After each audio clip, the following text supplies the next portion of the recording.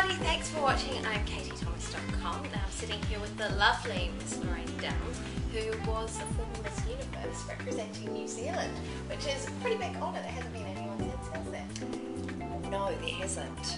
It was 1983. In those days, when you were crowned Miss Universe, what was your skincare regime like? What was your daily habit? Very basic. Yeah? Yeah, very, very basic. How basic? Well, obviously I was wearing makeup at that stage, so I was using a cleanser and a moisturiser.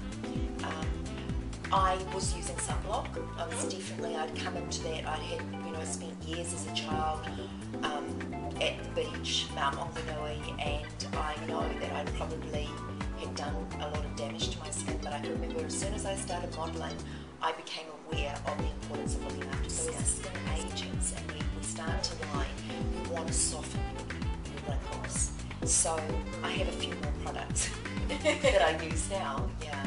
So speaking about lines and wrinkles, what are your thoughts on plastic surgery? I just sort of feel that there's nothing wrong with aging.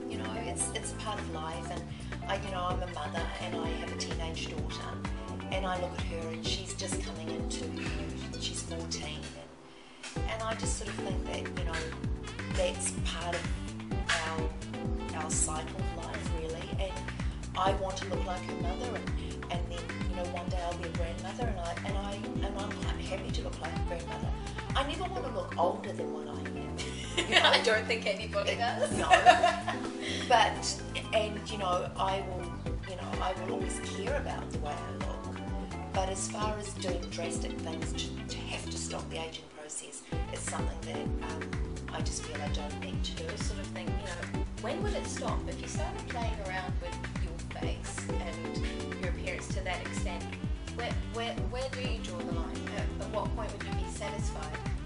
If you were...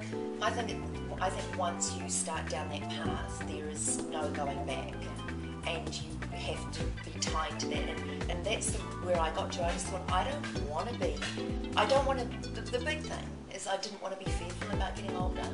And then, I've met some amazing women through my travels and experiences, and some of the most captivating women are women that are in their 70s and 80s. And again, it goes back to what you think beauty is about. And I don't think beauty necessarily is about having a face with no wrinkles on it. I think that's great. I think that's perfect. Awesome. Well, thank you so much for having a talk to us today, Lorraine. And thank you guys for tuning in.